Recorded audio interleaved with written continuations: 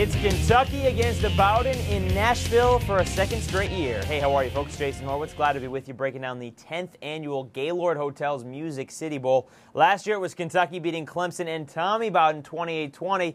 The question this year, though, will Bobby Bowden have to play?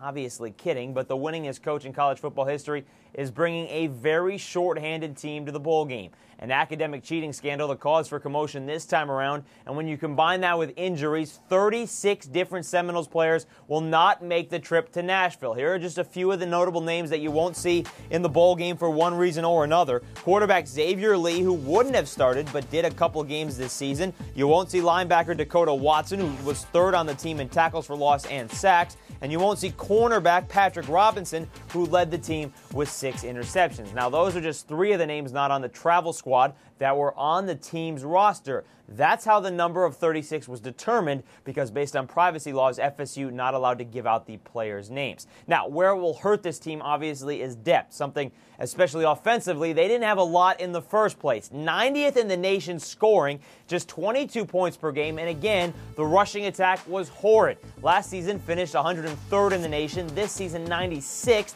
at just over 121 a game. Starting quarterback Drew Weatherford, he did get better as the season went on, having probably his best game in the win at then number 2 Boston College, but just 8 touchdown passes and just 58% completions. And with the fact that a lot of the defense will be missing for this game, it could be tough for FSU to slow down Kentucky. The Wildcats, behind Andre Woodson's arm, the 14th best scoring offense in the nation, and are back-to-back bowl games for just the 4th time in school history.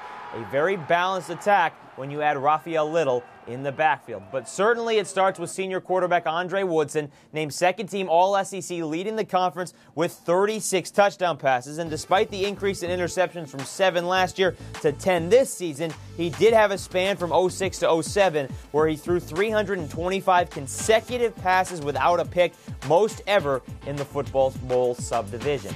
This Wildcat senior class collectively has said this game very important. They're very proud to have made Kentucky a program again, but have acknowledged the fact that this win would solidify the careers of all the seniors on the squad. Hopefully the academic scandal coming from Tallahassee won't overshadow everything once they actually do kick it off. It's the first meeting between Kentucky and Florida State since 1965, and it all gets underway at 4 p.m. Eastern on Monday, December 31st. For more on the sold-out Gaylord Hotels Music City Bowl, including info on who the experts pick, be sure to stay with CBSSports.com. I'm Jason Horowitz. Enjoy a great bowl season, folks.